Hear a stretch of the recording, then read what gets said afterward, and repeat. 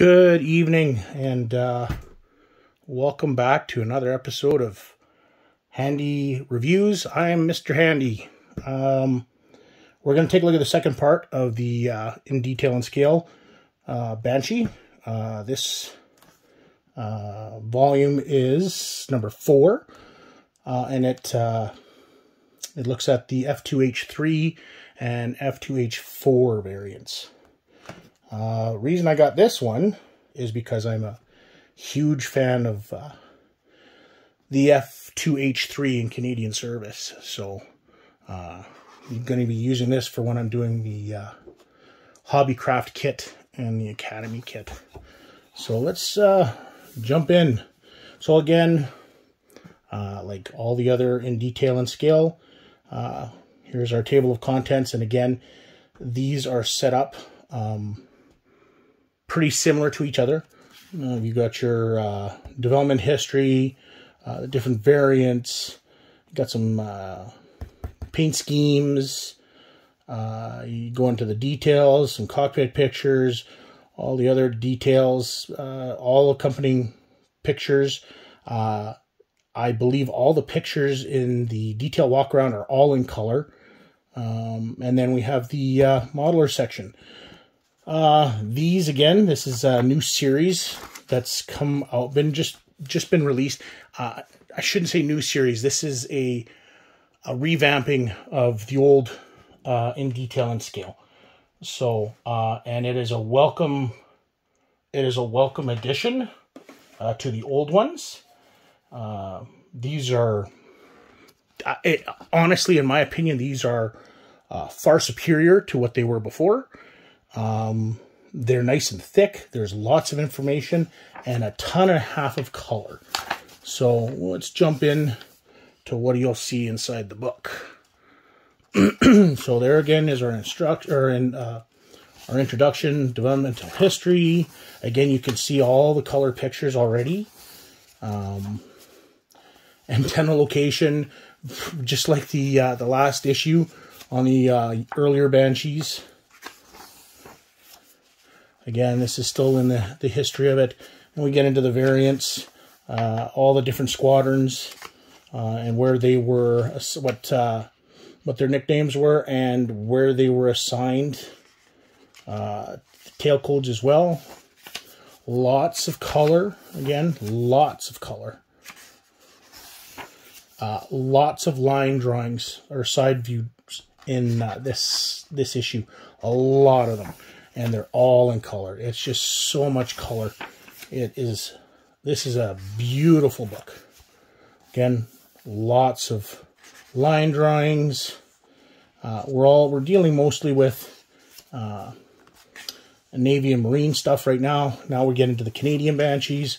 So their own section, which is nice. Again, some nice side view drawings. Again, lots of pictures. 3-view. The only thing that I don't like from this volume is that there's no real line drawings. No scale drawings in this one or technical schematics.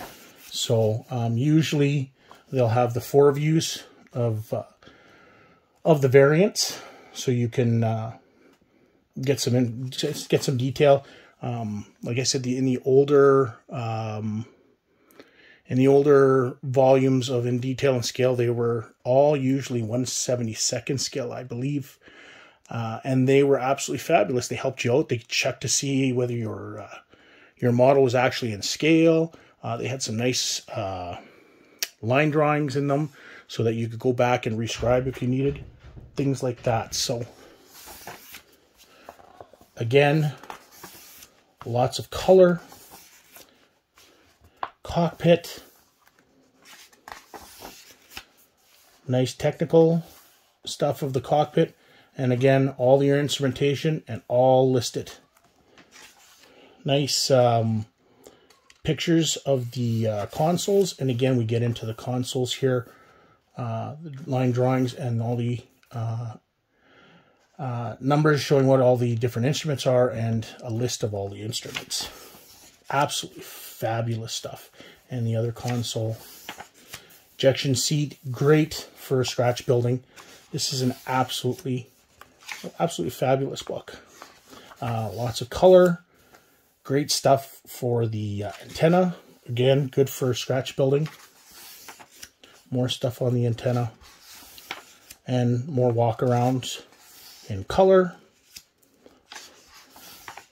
Armament.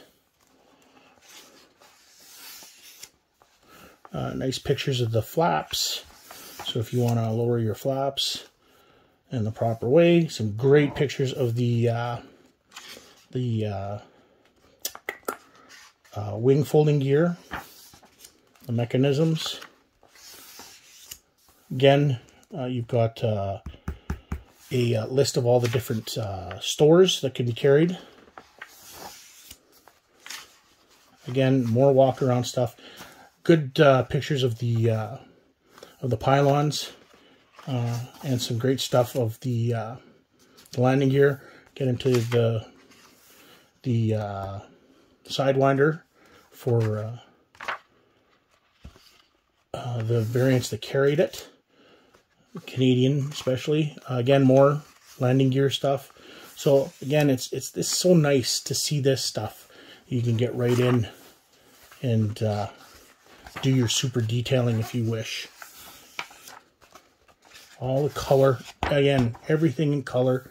Nice diagram of the engine, again, with all the doodads. And then the listings of what everything is, the naming of everything that's on there. And then again, the ubiquitous model section. Again, you go into the 144 scale stuff. I believe it's Mini Wing that makes it. It starts talking about the Hobbycraft kit, which apparently is very inaccurate. There's 3 or 4 pages on it. Talks about the re-release by Academy, because the Academy kit was just re-released by Hobbycraft. So get into the Model Collect 148 scale. And then the last page, of course, is all the issues that are out. Down here, you can see the Color and Marking series. It looks like they've only got 2 volumes out right now, or as of this. There's all your American prices down here in the bottom.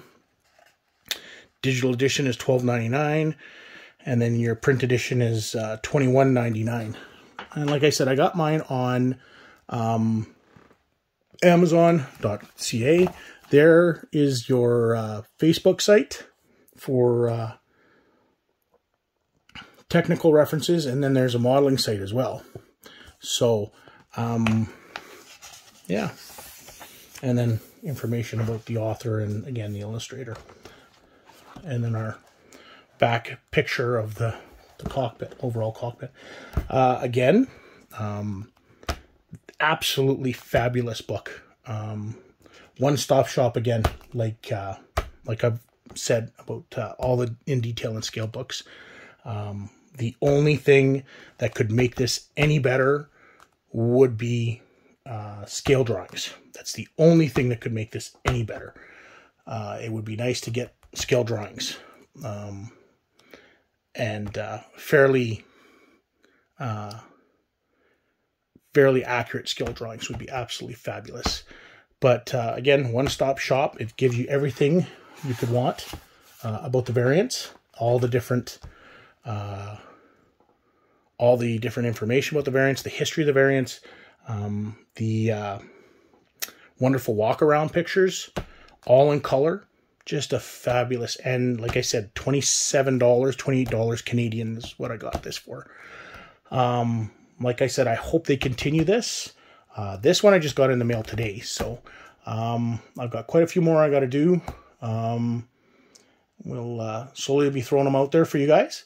But if you want to see more of this, just give them a shout on their Facebook site, and say, hey, you know, I'd like to see some more.